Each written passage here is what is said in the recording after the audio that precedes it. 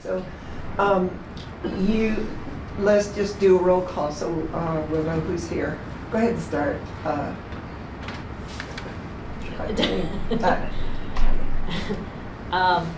Diane Christ, present. Okay. We're not council people, just names, yeah. It's pre-session. Oh, Sean McCoy. Joe Beck. Diane, why don't you go first, because of the last pre-session we had, that was actually called by Harold and you wanted to update, so we'll just let you go first.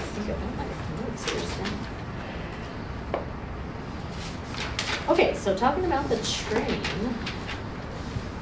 what I wanted to mention was the North I-25 Coalition is still in existence. It has gone virtual. Oh, okay. There's actually 114 people on the list, but not all were, called in. And the big push for them is the FRPR, the Front Range Passenger Rail. I guess what was interesting to learn about that is 0.8% is the maximum sales tax that the state can ask for. But their study in 2020 indicated that 0.5% should be adequate, which we currently pay 0.4% for RTD. So it might be if we could swap those dollars for the FRPR. Okay. Yeah, then it might be a kind of a neutral effect. So, anyway, that's mostly what I had to say. Okay. And then I handed out about the minimum wage that we've gone to 14.42, so we're like 5th in the nation of the 23 states that changed their minimum rate. We're like 5th out of that, and I don't think we want to exceed New York City in terms of minimum wage changes. I think they're at 16. So just an observation. Just what's going on in the country. So. Thanks. Good. All right. That's my 2 seconds of fame. All right, thanks. So Sister Cities was canceled, so I didn't get a chance to go to that meeting. But this Thursday we're having our annual meeting where we get to talk about all of our trips that we're gonna go, have, and I'm chaperoning to Japan. Hopefully Thursday I'll know the dates for that. But the annual meeting is this Thursday. And unfortunately, we would not be bringing a cohort back from Japan. So for whatever reasons that I'm sure we'll hear about it on Thursday as to why that's not happening. So the only meeting I really had was transportation meeting. They hired a new coordinator, and the coordinator will be starting January 27th for Vision Zero. So yay! Yeah. That's good. Yeah. So and then next Thursday at the library we will be having transportation mobility meeting at the library. It's next Thursday, and I think it's from 5:30 to 7. Not this coming Is it Thursday? When people I don't say think next so. Thursday, I don't know what that I think means. it's the 20. It's next 25th? Thursday? I think so. Yeah, I didn't put the date down, unfortunately. Okay. For me. And then on February the 9th from 7 to 9 is the winter bike. I don't know how that's gonna work, but I don't bike like that. But anyway, that's what the February 9th is where you could bike to work. Yeah, so they'll have the different stations throughout town for people from 7 a.m. to 9. But I think the main thing is the new coordinator that's coming on January 27th for Vision Zero. Good. Yeah. Very exciting. Yeah. When are they going to open it up to the task force tonight? Well, I'm pretty sure they're waiting until that coordinator gets settled and. So her first day. Like we threw Kyle in for. Right. Exactly. Yeah. So we'll see. Hopefully soon. Yeah. Yeah. Once she gets her legs under. Yeah. Has Native been meeting at all? We will be meeting towards the latter part of this month. I think, I have it on my calendar. Oh, yeah, we meet. I think that's also on a Thursday. Man, that Thursday is gonna be a big Thursday, busy Thursday. But yeah, and we're meeting at a different location, only for this month. Next month, it will still stay in Adams County, at the Adams County, building. So, Okay. yeah. Would you do me a favor and ask them something? Ask them if FRPR has ever presented to them. I know that Phil asked, and I asked Andy if they could, FRPR, because we would like their support. NADA is, Northern Area Transportation Authority, and it is a group that was formed along I-25, so it's just the municipalities that are I-25, because I wanted at one point to bring Louisville in, and they said they're not really on I-25. So it's a different mindset, but we all work together. Okay, I will. Thank you. So I started new on the Parks and Open Space Commission, and their first issue was having Price and Bryce, the two park rangers. They were updating us on new municipal codes for Chapter 13.20 and things around paddlecraft and what that meant, and then some issues around trash and storage of items, and how they were gonna, there were some folks that they didn't want to put trash and storage items and things like that in with also people spreading their family's remains in that, so they're separating that out to add another amendment to it. What are you talking about? Is this what you were talking about, composting bodies? Yes, ma'am. Yeah. Oh, we're doing that? No, we're not doing that. We're making sure that if you do that, because people will be out there trying to go to the golf course or to different places and drop off remains, or on the trail to Button Rock or places like that. They'll spread the ashes of their loved ones. Oh God, I was thinking of chopped off fingers and No. It's that sort of stuff. And then we had people that were doing, would use ammunition boxes for geocaching, and they had to bring in the SWAT team and stuff like that, the bomb squad for that, and they had people that would take metal things to do geocaching that looked like pipe bombs.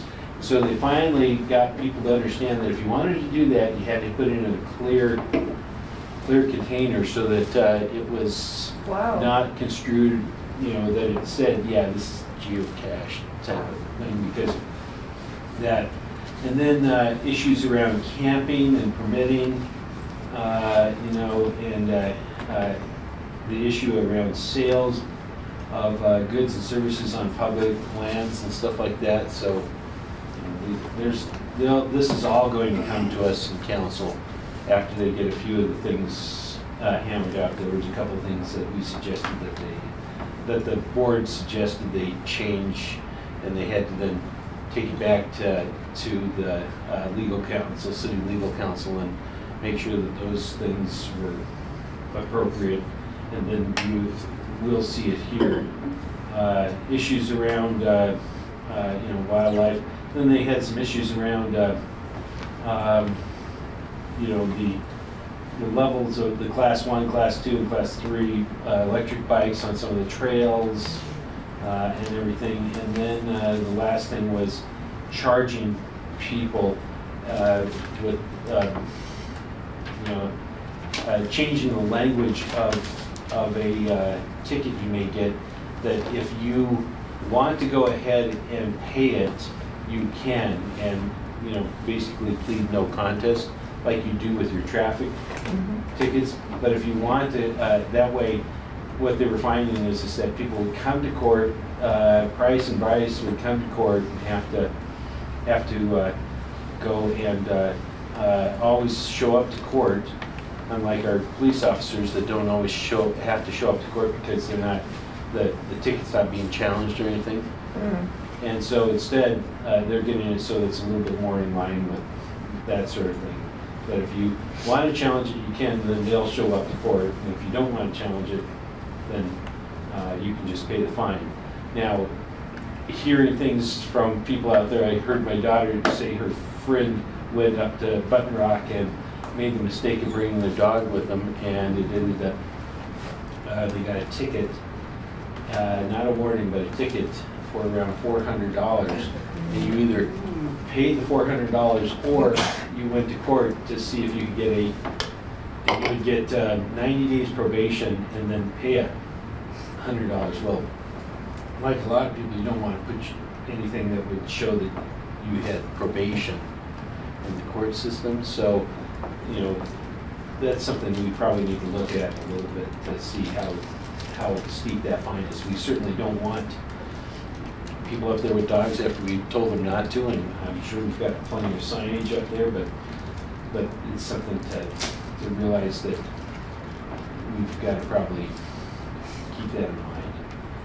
So there's some issues around that, and the levels of fines, like the first offense $100, second offense for certain things $200, and so on and so forth.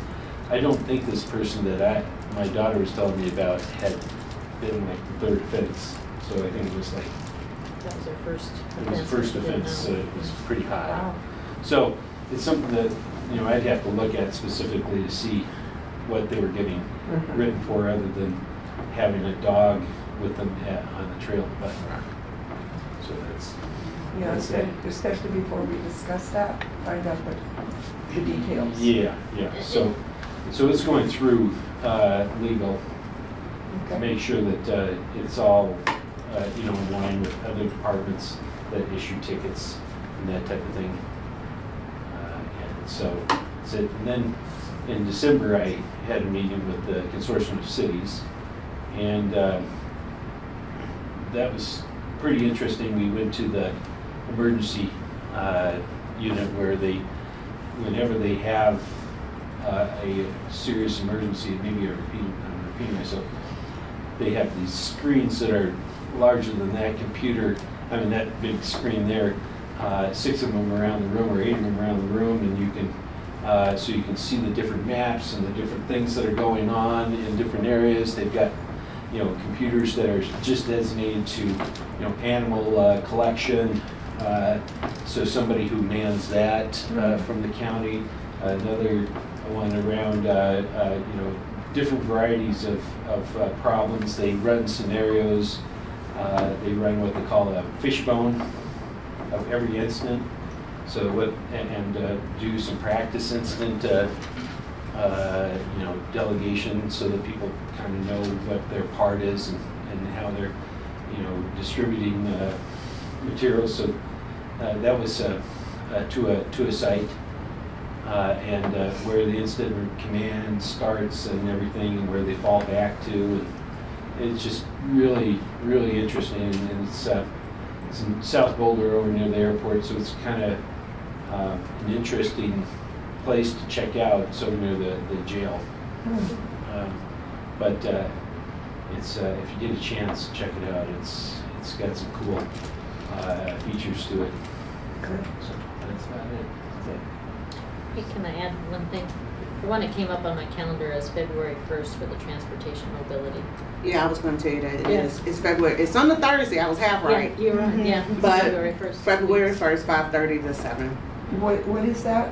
That's the transportation mobility. Plan where they have an yeah, open house. Forum, yeah. Oh, I think it's an open house. Mhm. But also I wanted to add on to what you were saying, Sean, and that in transportation, we always talked about red light cameras, and the engineers have always said, you get a lot of backlash from the, you know, citizens that anyway, there are a lot of contested situations, so it's almost better just to have law enforcement catch them than Well, red light that's- cameras, because, you know, that no contest is a problem, you know? Yeah. People feel like they need to have their day in Well, court, or they they need to seem have to their be story heard. having fine results in Fort Collins and in Boulder. They must not have too much of that going on because they keep them around and expand on them. So, and about a year or so ago, my daughter got one in Fort Collins. So I'm thinking, okay, I'm thinking that there's probably some value to it. It's just around the idea of how expensive each one is, like some $30,000 or $40,000. Maybe I've got that low by. Yeah, it's like council gave us direction to look at that before, and it's like $40,000 a light pole or some version, so it's pretty expensive. There's some other things occurring at the state legislature on some of these issues, so they're looking into it again. From a public safety standpoint, when we look at the number of crashes that we have at intersections, I think, you know, if we can manage the cost, it makes sense to make people aware of them, because even if you don't generate a lot of tickets, it's really about stopping those folks that are blowing through the lights, based on the amount of T-bones that we have. But they're trying to figure out the cost. This is our worst accident prone intersection is Nelson and Homer. I don't think it is anymore. 66 in Maine is one. 17th and 17th in Maine is another one. I think maybe Mountain View and Pace is one. And so some of our most significant accidents now are people running red lights. The challenge is it's almost impossible to have officers at all of these intersections, and so that's the utility in it, but we're trying to figure out the cost. And maybe Vision Zero will help with that somewhat. Maybe, Also. yeah. Susie, do you have a minute? I mean, do you need a minute or two to get Yeah, ready? is there somebody else who wants Me. to? I'll go. So the first thing I want to say is that I have the ethics thing done, the ethics code. I sent it to somebody to edit it and make sure that, format it, make sure that I have all of the 1s, 2s, A, B, C's in the correct order. And then, are you still willing to edit it, Susie? Then I'll send it to Susie, and then it'll go to you. And then it'll come to us in pre-session, and everybody edit and decide whether you like what it says or what it doesn't say. And then it'll go back to the drawing board, or it'll all be okay. So I'm happy that's done. Also, there's been a lot of input from the Colorado Sun. Did a thing on all of the utility companies as they were moving forward to meet the state's greenhouse gas emissions timetable, and PRPA was at the bottom. So there was a lot of backlash for that, and that PRPA is not meeting goals and standards, etc. So I reached out to another mayor, and actually Javier from PRPA sent out a news release as to what that was about. I can send it if you're interested. But I got another Mayor, Jenny Arndt from Fort Collins. I got her input on it just because sometimes I think maybe I'm not understanding it correctly. So here's what she wrote. She said PRPA is following all laws. The law set at an interim goal, and also said that for entities not reaching that new goal in 2027, they need to file their plan with the state for reaching the 2030 goal, which PRPA has done, and it is on target to reach the 2030 goal. The transition is not smooth.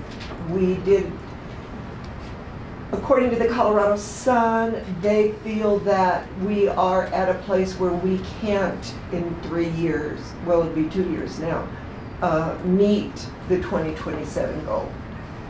But there's nothing really definite saying we can't. So it is still our goal, but we put in a plan to meet it for 2030. I do have some questions I'm going to ask at the next meeting, and I'll let you know what that is all about. So there's a lot of talk going around PRPA, which is, in a way, I'm glad.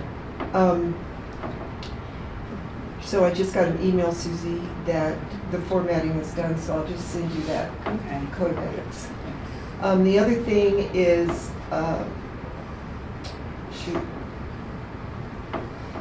the Historic Commission Board is, it's interesting that they are going to have their retreat the same time that the council retreat, same day, same place, same time.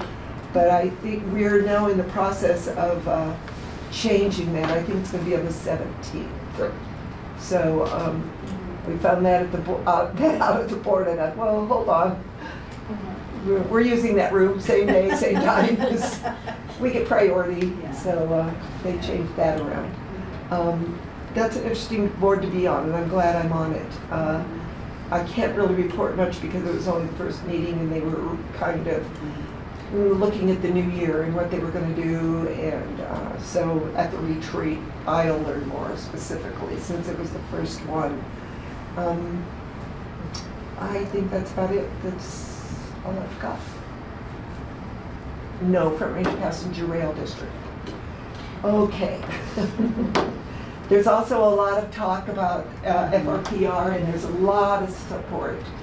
But as Diane had said, the taxes for RTD and FRPR, if they both go into effect, that's going to be about 0.9% for us just for rail.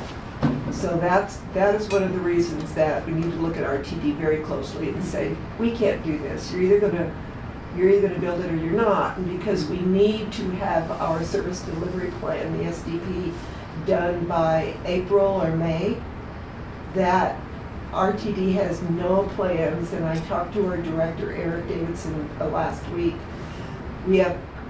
RTD has no plans for a path forward for Front Range Passenger Rail, none.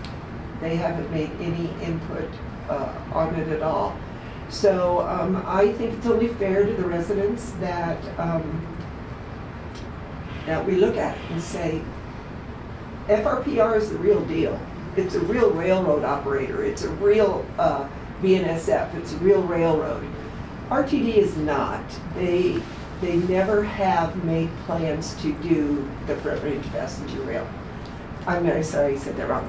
They never made plans to build or complete the Northwest Corridor in the 20 years we've been on. And at 2050, it'll be 46 years. I personally cannot be in this seat and say that's okay. So that'll be another meeting.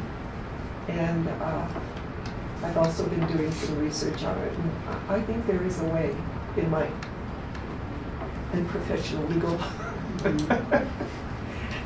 I'm not a lawyer, I just pretend to be. So yeah, at pre-sessions. So that's it.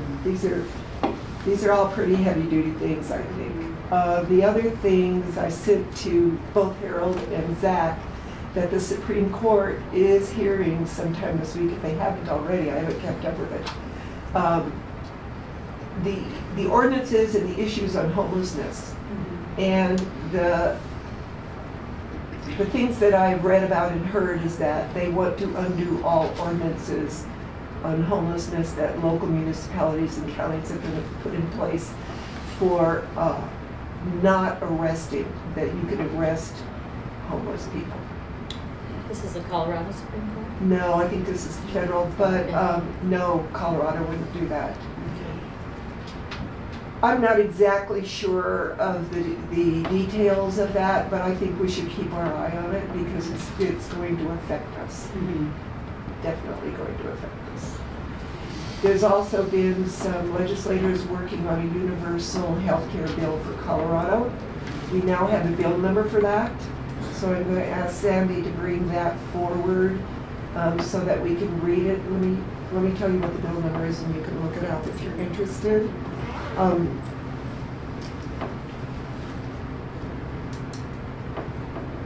know if it's on my phone. because I want to testify. So we need to have a good discussion on council about, is this something that we want to support or not?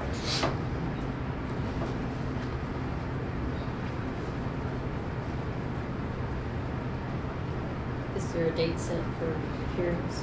Not yet. Right now, they're looking for different organizations, individuals who will write letters to the editor. But at this point, I don't know. If I do, I want to write it as a mayor, and I can't do that unless the council adopts it and supports it. So the answer is no.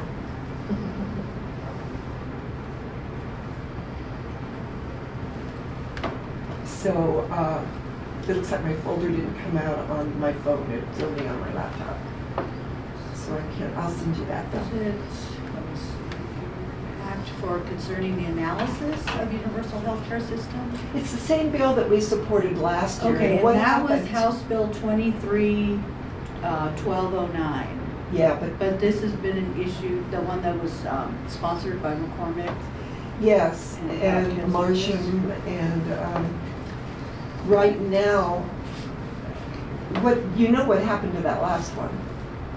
That last bill? It was sent to the committee, but the committee chair didn't pull it and read it because he didn't understand it. He kept putting it on the bottom of the pile. Okay. So it So never kind of- made it it to never made it. committee. Got it. And then I guess Karen was furious with the guy and Okay. said, That sounds when she familiar. explained it to him, that it wasn't to actually, it was only to study other states that had universal health care. Was it working? How did they get it through? The ins and outs of. Okay. Well, now they can't, court has found that they can't do the valuation software that they were using to determine which bills came forward and had priority. So maybe Eugene, you have some input on that to explain if anybody doesn't understand that. So, I thought it was an open meetings issue, yeah, that's, that it was, public policy being made, but out of the public's eye. because they prioritize which bills got the light of day. Right, So and that it's one, yeah. House Bill 24-1075. So we were just at Thank the you. meeting where I was at, we were discussing that. Oh, So okay. I just didn't have it on this notebook. I made a folder for it on my laptop because I was getting all these emails and it didn't come on my phone for some silly reason. So that's it, that's all I've got, Okay. Susan. So, so library is meeting next week. So I had already updated council from the last time we met. The museum advisory board is tomorrow. I had already updated you all for that. RCAB will be, this month will be my first meeting with them. They meet the fourth Wednesday. And then Art and Public Places meets on Thursdays. So this will be my first meeting with them as well. However, I do have a couple of updates. One with the Youth Council. They are interested and wanted to collect council feedback. I kind of mentioned a little bit about this before, but to actually have a roundtable with City Council and Youth Council. One of the things that I was talking to folks about is, maybe coming up with questions that they would have for us and that we can Good idea. answer. So, I just kind of wanted to throw that out there to see if there was interest. I mean, we'd have to set it up ahead of time, have it open to the public, and because it would be from our side, having to have an open meeting. So if there is interest in that, we can kind of work out dates and times and. I like that idea. I think more boards need to talk to each other, Mhm. not just a council. So it'd Yes. be kind of nice to invite Yeah. other related boards to. Yes, and this one would be led by high schoolers. So that, Fun. yes, and some of them have really invested interest in local politics and, they have a lot of good questions, very inquisitive group. So I will let them know. Okay. And then we can get the ball rolling on that component. So in addition to the other boards and commissions, I also sit on the Core and Leads Steering Committee. And we had our meeting last Friday, and I felt that it was very prudent to bring forward the information we're talking about on this. So, you know, we do have an annual report that will be sent public, and I'll forward it to Dawn, or I'll let Dawn know once that comes, and see if she can forward it to the rest of council. Okay. As well as newsletters. One of the things that we felt over the last year and a half that I've been meeting with them, with getting this information out to the public and really having people understand what the dynamics of Core and Leads. I know I've heard from constituents and being in a place where we've had Core come out to our house. And, you know, it can be intimidating if you don't understand, you know, because there were 4 individuals there. And, you know, they have their vests for protection, and it looks intimidating. However, there's only one that is a police officer. You have your core person, who's also an officer there as well, social worker, you know, clinician, and so it's a lot of mental health people.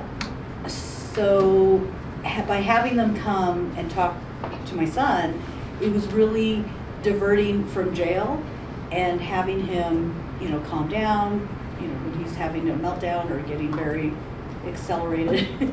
And you know, and he's 6 foot, so we can't restrain him. I mean, when he was little and he'd have a meltdown, I'd be able to wrap him in his blanket and do the burrito thing, and I can't do that now that he's an adult. So being able to call somebody who can work with him and calm him down, rather than going to the ER or having him arrested. You know, so that kind of piece, and really helping the public to understand that it's not a bad thing when they come to your door, and how to utilize that service.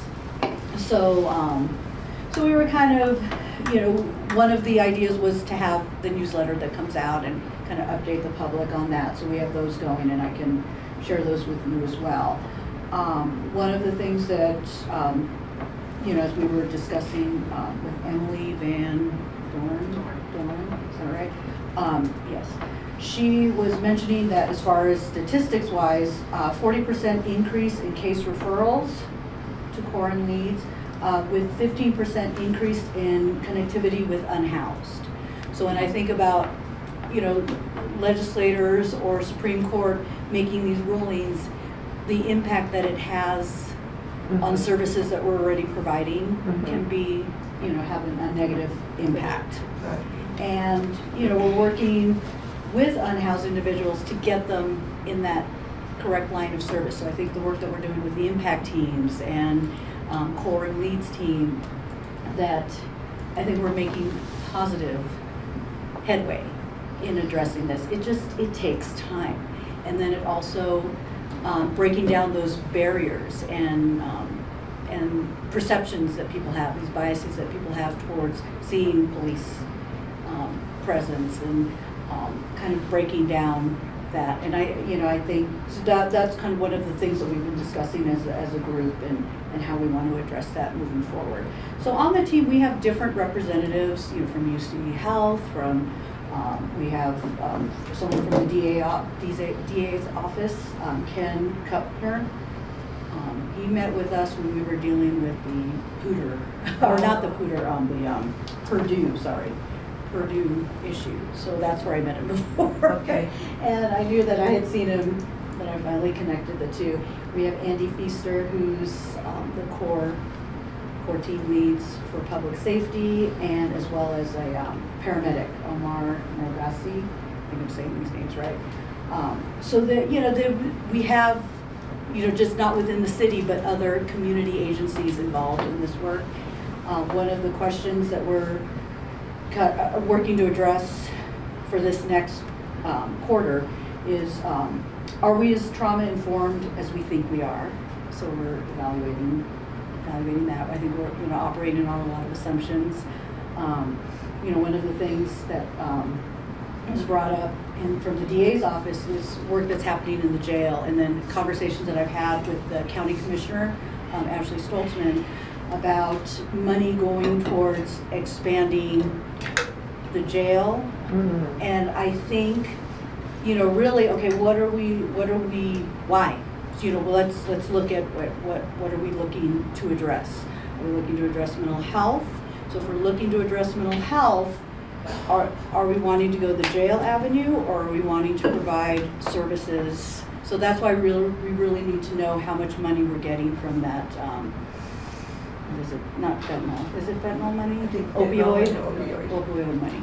So getting that dollar amount, because there are opportunities for us to be able to tap in to, you know, if we do something, we're expanding the jail, or maybe have like an in-between Right. where people are transitioning out of the jail system because maybe it's mental health related, drug addiction related, and transitioning them into something that has more wraparound services that address needs. One of the issues that we discussed, and I spoke to this, is, you know, the human mind is not a silo. There are many different aspects, whether it's mental disability, in line with mental disorder, along with drug addiction. So there's multiple things, but we have service providers that maybe specialize in mental illness, but not the other. Or they can deal with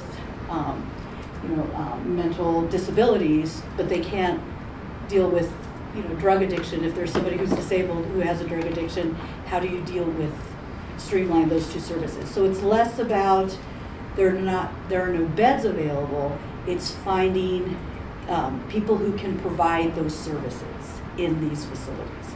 So kind of filling in those gaps. Have you thought about reentry initiative? That's what they do. Yes. Okay. Yeah, no, because we were analyzing our processes and how we can collect feedback from people who went through the process.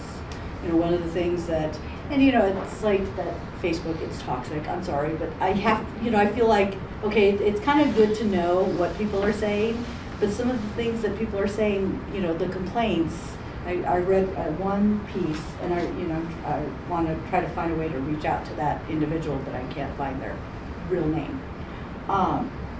But, you know, complaining about how the core team needs to be disbanded, and, you know, the bad interaction. It was like, well, we really want to come, you know, let's find out why that bad interaction is happening, and what was it? Was it perception? You know, because your perception is your reality. So was it a perceived issue that, you know, you kind of want to navigate that piece. I think by the time things come to council, they've already exhausted all other measures, or they're just wanting to complain. So how can we elicit, you know, a streamlined system where people can provide specific feedback that would help us as an organization improve what the core and leads team is doing. Okay. I think from my own personal experience, I've not had bad experience, and this is talking about years before I was on council even. So it's not like they're giving me specialized treatment. It's like they didn't know us from Google, you know, back in 2017 or 2016. So, so I think just getting that education piece out there, as well as giving people an opportunity to provide feedback. So those were some of the big things that we are talking about. I think staffing is also a challenge. You know, so what do we do to get more people in? If we're trying to move people from patrol to core team, but we don't have new people coming into patrol, we can't, you know, Well, we in can't share psychologists, those. there's a shortage of people that are qualified to actually be that caseworker, manager, and psychologist on site in general. And so then, you know, it gets us thinking, okay, we need to go back even farther to, you know, the educational institutions where people are, you know, what's happening, and are people even going to school for these things, and not much less applying for these roles. So how can we connect with area universities and schools to? Well, we're seeing that the pay if you go to Gotta the pay your people. Bureau of Statistics, Yeah. they'll tell you that it's one of the, for the Mhm. amount of school that you need to have to Mm-hmm. accomplish this. There's no, it's a 40-year payback practically. Yeah. You The get- cost of schooling. The cost is ridiculous. Yes, Yeah. it is. It's out of It's line. not- It It's not is. even close. Yeah. It's easier if you're already on that path, and then you're just adding on Yeah, to, you're- say, an education And degree. that's as far as the core team goes. They're looking at patrol, you know, moving people from patrol who gain that experience, and then just move them over to the core team. But it's finding the patrol staffing, so actually finding officers to come in has been a challenge. So that recruitment piece, or even retention, because there are people who say, "Oh yeah, I'll join on," and then they end up not.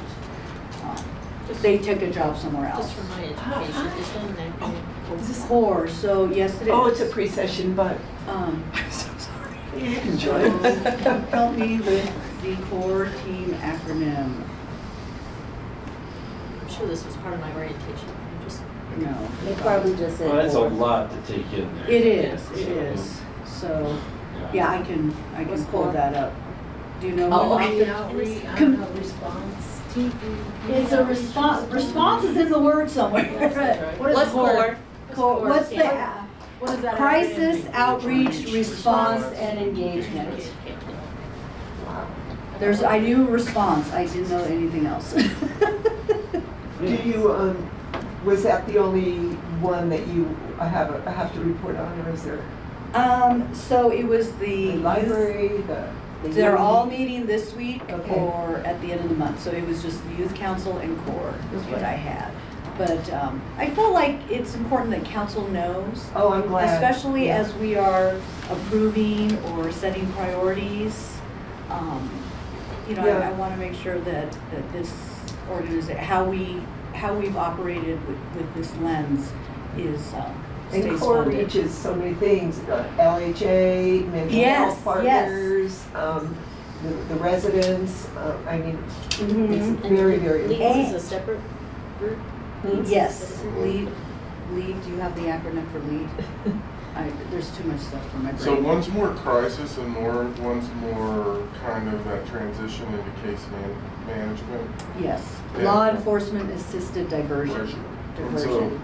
And then the Angel Initiative with the drug Yes. location, so. And if I can add to some of what the Mayor Pro Tem is saying, that's the group that has come in terms of another center of excellence to where they've all met. Mhm. So Christina convened core lead, senior services, housing, youth services, anywhere where there's a mental health touch. Mhm. And they're starting to work on building that center of excellence. So they're now not operating in kind of the silos, which Mhm. historically has occurred, and there's more moving to integrated operation, which will tie into the 3 clinicians that council approved in the budget that we have on the house. One's on the housing authority side, 2 are the marijuana funds, although they're all housed together that support the broader community. And there's also going to be a collaboration with the school district.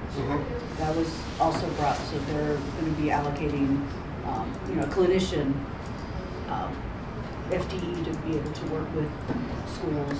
I think it's at Longmont High. I have that in my. Yeah, I like think their that satellite. clinician will kind of work with the SROs generally. Yes. And they may be housed somewhere, but if there's a situation, they'll move to that location. Yes. And then if we find that this is really working, then the school district will start funding more of these clinicians to go into other schools. Yeah. Is mental health partners fully staffed? No. That's probably gonna tie into the next conversation. Yeah, I assumed it would. But, yeah, definitely some struggles. And then we meet quarterly, so our next meeting. March? April. April. I think so, yeah. And then I'll. Yep. Chiquita. I forgot, I got an email today. I've talked about this probably, over the summer, I don't remember. But the life skills. Oh, yes, I was gonna ask you about that. Yes. So the life skills, I call it the life skills carnival. I don't know what the kids are gonna call it, or children, youth, and families are gonna call it. But I got an email today asking, they're getting ready to they're working on the marketing for it. And they're going to create an Instagram reel to promote the event, which will be in April at the fairgrounds, which the two commissioner, Ashley and Martha, were the ones who supported it. And we got this, covered, and Christina has really been working really hard, and Hilda, and is it Giselle? Giselle?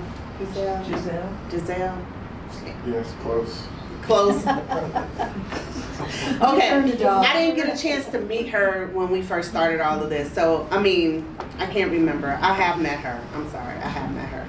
Anyway, so they want to schedule a time where they'll have the students, the kids at the center, and then all of us to be a part of this video, this Instagram video. Oh, nice. For the life skills. So for you, Diane, the life skills is about teaching young teenagers and kids how to change a tire, how to tie a tie, just regular life skill things that I know probably our age group, we knew those things, we had to learn those things. And so kids nowadays, everything is on your phone, and there's no practical learning. It's just trying to figure it out through your phone or YouTube videos, which there's absolutely nothing wrong with that.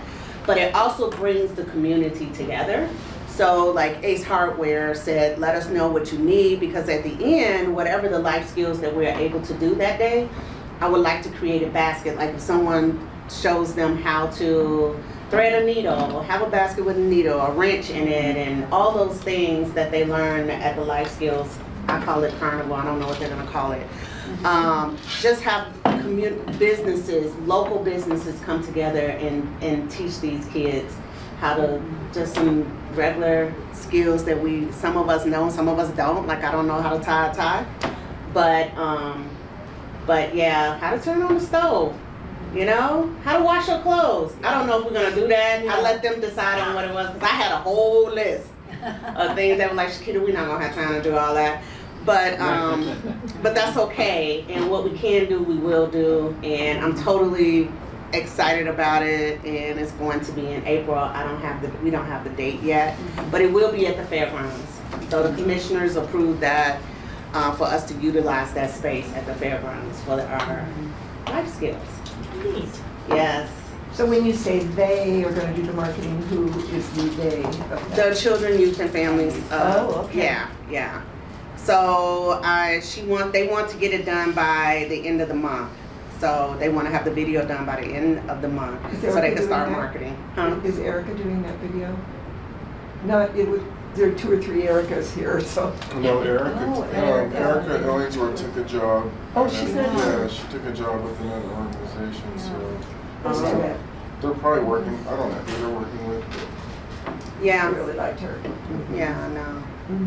Get some teens to do a TikTok. I know, TikTok and Instagram, that'd be good. And then also we're gonna get I forgot to mention this, I don't have a meeting with DDA until later, the 24th. But we're getting a new pizza place. I can't remember the name of it. But the guy on Main Street, and he is also in up the mountains. Lions? No, Estes? Estes Park. He said he sells 600 pizzas a day. And so, New York style pizzas, Is yes. that the one in Allen's Park? I don't. Because there's a new one that's really So Longmont, we are truly lucky to have him to come on Main Street. I wonder if he called me. I got a call from Estes Park, and I answered, but nobody was. So he'll be on Main Street. We're gonna get a new deli on Main Street. The Magic Fairy people bought the building or whatever, so they're gonna have a deli right next door to it. Okay. Yeah, which is right across from Sheba Hut, which is kind of weird, but it's gonna work. So. But I'm excited about the pizza. I'm like, hey, you know, we don't do gluten free. I'm not gluten sensitive, but it would be appreciative if you did do gluten free and also vegan. Like, I don't have to have no vegan cheese. Just give me some veggies, and you're good. So I forgot to tell you all. They said in spring, so hopefully by April, both of those businesses should be up on Main Street. So Then Tio Cali's opening up. yeah, that one too. What is? Tio Cali. What is that? Harold's excited for that one. It's Huh? it's kind of like the best way is kind of more of a Californian Max. Oh, okay. They're in Lafayette, and then they're in Nevada, I think. And Harold's excited for that because Harold's wife's excited for that. Where are they gonna be? The old Guitar Etc. building. Oh, okay, I mean, Yeah. Yeah, Yeah, that's they're going pretty on. busy be a in rockin' Lafayette. place. If you don't have reservations, it's hard to get a walk up in there. Really? Huh. Where? Lafayette. Oh, okay. You know, you have to have reservations to go to Suelos, correctly, Really? I gotta see. Got him on camera. Okay. What's Suelos? that's over the Tiki Hut over near where the old Outback was. Yeah. Oh, okay. Good for them though. Yeah. People complain we don't have a good place to eat in this We have a town. lot, And I yeah. thought, well, Well, they're very I fickle. think- They're very fickle. the people? Yeah. Okay, I'm not fickle. So, upcoming events, it isn't in cement yet, but we're planning, David Hornbacher and I talked about, as well as Javier from PRPA, a tour of the PRPA solar panels, where they have all their solar panels, as well as the coal plant that is going to go out of commission, because I think it's really important to see what we are actually doing, you know, hands-on type of stuff. So hopefully about, depending upon weather, March or April. Probably April. Is that wrong, huh? Yeah. I always think of Bonanza when you say that. And did you speak to the legislative breakfast that we attended? Yes, I was Okay. there. Yeah. No, did you get a chance to talk to council? No, Okay. no. Because I went to that. It was interesting. It was interesting. Go ahead. I had never gone to one, so I didn't know what to expect. But, you know, we heard from the governor, you know, really the top 3 priorities: climate, transportation, and housing. Right. However, my thought is, but I didn't really hear anything concrete. No, nothing. And what are they going to do to help municipalities achieve those goals, rather than, you know, because I see it with the education all the time, unfunded mandates. That's what Phil and I were looking at each other. Like, yeah, that's not gonna happen. Where's the Heard this money? before. So yeah, Show me yeah, money. yes. It's And always allow fun. us to get it done. Yeah. Also, not micromanage us. It's really, it's fun to go because you can network and people are there, but, yeah, it's a lot of, what have we achieved? Mm-hmm. Which I think is really good, because we complain a lot in all of those areas about what we need to do. So that part of it was really good. This is what Community Solutions has done over the past year. And then it's always interesting to listen to the governor. He's very excited about all of it, but there's no teeth in it. That's it. there's I just no wanted to teeth. hear, I was waiting to hear something specific. That he would say, and to make this happen, Happen. we are going to. And Yes. that wasn't part of it. So we're just really back to what we would, basically what he says is, this is what I want all of you to do. But we need the funding, and we need, you know, just the respect that we know what we're doing for our locality. Let us do what we have to do. It's always interesting to walk out with, like, Joni Marsh, and she said, we only knew what planning went through to get there. Or Yeah. Phil. Yeah. Okay. Food was good. Yeah. I like seeing everything. It was good. good. So yeah, so if anybody has, I think it was open to council, or I just invited myself, I don't know, because I've done that too. I just show up. Yeah, I'll bring my because own the fold-out city's a chair. member. Yeah, the city's Yeah. a member of community So solutions, so any of everybody us can can go. come. Yeah. So see you there next year, Diane. So that is it, unless you have something else that you want to throw out there. Okay, good. It's like, I'm trying to go through the change. So I'm glad it wasn't just me. Okay, It is very cold. okay. So all right, we're done unless you have something else you want to, Well, I had heard that the governor is kind of pushing for the 0.8% tax for the Front Range passenger rail. But I feel like we've already done our 0.4%, right. you know, without any, Results. without any product coming back to us. And that point has been made with the FRPR board, and they're very well aware of that because we're not the only ones. There are 3 other communities, or I guess counties, that have been promised rail and haven't gotten it and won't. But one of the things that we're batting around is doing a segmented rail, and you don't pay the taxes until your segment is being built. Will that give us enough money to start? We don't know. So again, there are all kinds of interesting things, discussions, I guess. And how do you put that on a ballot measure?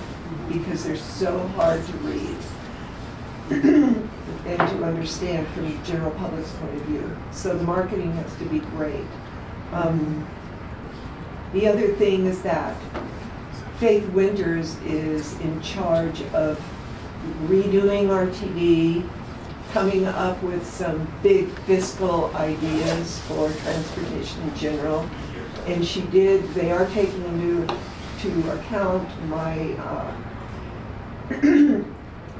my point of having a transportation fee for everybody in the state, especially, or an event fee. For, if you're gonna go skiing and you're from Texas, you have to pay for our roads as well, and you're gonna be using them, so it'll be so much a fee on your ticket. Faith Winters is the new RTD director. No, Faith Winters is a senator, a state senator, and she's been on transportation for a long time, but when the governor broke up his land use bill into 3 sections, land use, transportation, and housing, he put her on the transportation part, all under the land use umbrella. When 213 went up in smoke. So we have just a minute or 2 before they come in. Yep.